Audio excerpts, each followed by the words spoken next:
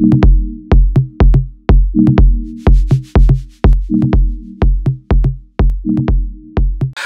is up, you guys? It's your favorite girl, IMANIJELENA, and I'm back with another video for you guys. Before we get into this video, don't forget to subscribe and hit that thumbs up. Also, I will be having a profit blueprint webinar this upcoming January 20th, so make sure you cop your tickets. They'll be right below for you. Moving on to the purpose of this video is going to be about how to put together a photo shoot. I always get tons of comments, more so on Instagram, so if you're not following me on Instagram, definitely do so, because that's why I communicate with most of you guys and have like little one-on-ones and answer DMs and all that good stuff. I'll leave it tagged across the screen. So when you are putting together a photo shoot, there's 5 key components that you need to figure out prior to putting together a photo shoot. And the first thing is going to be a photographer. Finding a photographer is difficult but easy at the same time. The reason it can be easy is because you have this thing called the internet at your advantage, so utilize it as best of your ability. So some things I recommend when searching for a photographer is find someone locally. Find someone that is budget friendly, and if you have a hard time finding someone, you can always utilize Instagram. Use the hashtag option that is available and just search. For instance, I live in Chicago, so I would search Chicago photographer. Or if I lived in Mississippi, I would search Mississippi photographers and then go through the list that they give you and figure out which photographer takes the best quality images that you prefer, or which photographer has the best image or theme that you're looking for, because each photographer is a little bit different. Some photographers use a lot of blue in their images, and some photographers use a lot of orange or is more groggy. So you definitely want to figure out which photographer best fits you and the image and the vibe that your photo shoot is catered around. Don't settle on just one photographer. Do your research. Broaden your research by, of course, utilizing your social media sites to see which photographer best fits you. Another thing that you need to figure out when creating a photo shoot or putting together a photo shoot is studio space. You need to figure out if studio space is included in the fee that your photographer gives you. The photographers that I have worked with, they have a studio provided that I can go to, and then I can, you know, put my props up and all that good stuff within their space. So I don't have to rent out a space to do so. So you definitely want to make sure that it's included in your price, or if your photographer has maybe like cheap deals that they can get you as far as like booking with a studio in your area.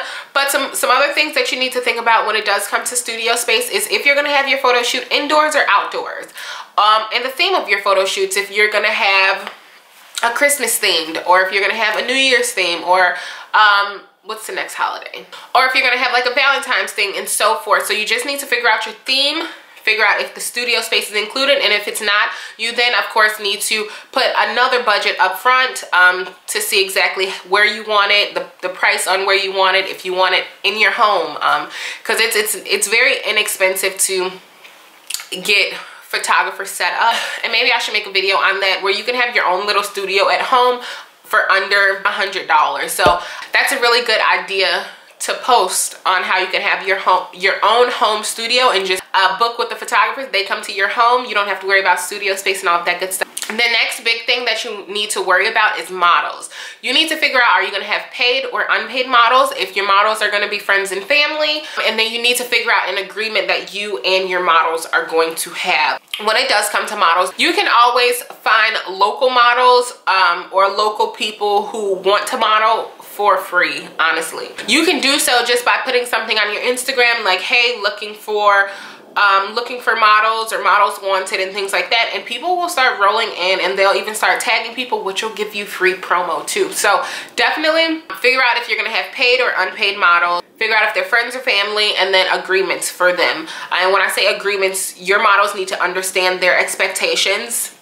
You need to be able to verbally tell them what their expectations are, and then they need to be able to commit to the agreement that you and them choose. So definitely make sure you thoroughly go through the people who want to model for you. Make sure they're equipped to do so. Make sure they have the look that you're going for, and then make sure that they can deliver, because in some cases you can hire a model and they'll say like they're this amazing model and things like that, and once they get on set it's a complete fumble because they're nervous in front of the camera, and when you're nervous in front of the camera, that costs you more money because then it's longer to get the images and all of that good stuff. So you definitely want to make sure you thoroughly pick your models, and then you and them have a set agreement on what's expected and what is not expected, okay? The next thing when setting up a photo shoot is hair. This can be a little bit expensive, this option when it does come to a photo shoot, because of course you're using your inventory, and inventory costs you. So you need to figure out how you want to go around using your inventory. Are you going to use wigs where you can have a hairstylist put the wigs on and then remove the wigs, and then of course you can then put those wigs back up for resale and things like that. You need to figure out exactly how you want to do that, or you can always give them some bundles and a closure, get it sewn in, and then of course like it's there, so that's kind of like their payment in a sense. You can do it that route. But those are just some options as far as the hair goes. But something else that you need to think about is the hairstylist. Hairstylists nowadays are expensive, okay? So you need to find a hairstylist that will work with you, work with your budget, work with how many models you're gonna have, and give you like a discounted price for using their service and having so many people to do at one time. So that is a big one, and that goes the same as with the makeup artist. Of course, finding a makeup artist that fits in your budget. In my opinion, everyone knows or has a friend that is a bomb at makeup and things like that, and you can always go down that route if you want to be a little more inexpensive but still want to have quality and all of that good stuff. You need to network. You need to all of that to, of course, stay budget friendly. I'm all about being budget friendly. I am not about living above your means and all of that good stuff. So definitely make sure you guys are doing your research. Definitely make sure you have your figures in order to see what you can afford, what you can't afford, how many models you can afford, how many models you can't afford, what photographer you can afford, what photographer you can't afford, but still producing good quality at the same time. Now, last but not least, and the reason this is last because I don't think this is something that you should solely focus on when putting together a photo shoot, but it is wardrobe. Wardrobe is important because of course you want your models to look good, they look good, you look good, your business looks good, and then of course money starts rolling in. So when it does come to wardrobe, I wouldn't put too much time into it. When it comes to wardrobe, for instance, for a hair company or wardrobe for a cosmetic line, you do not want the attention to be on what your model is wearing really. You want it to be on their hair. You want it to be on their lashes. You want it to be on their face, things like that. So you don't want to take attention away from that.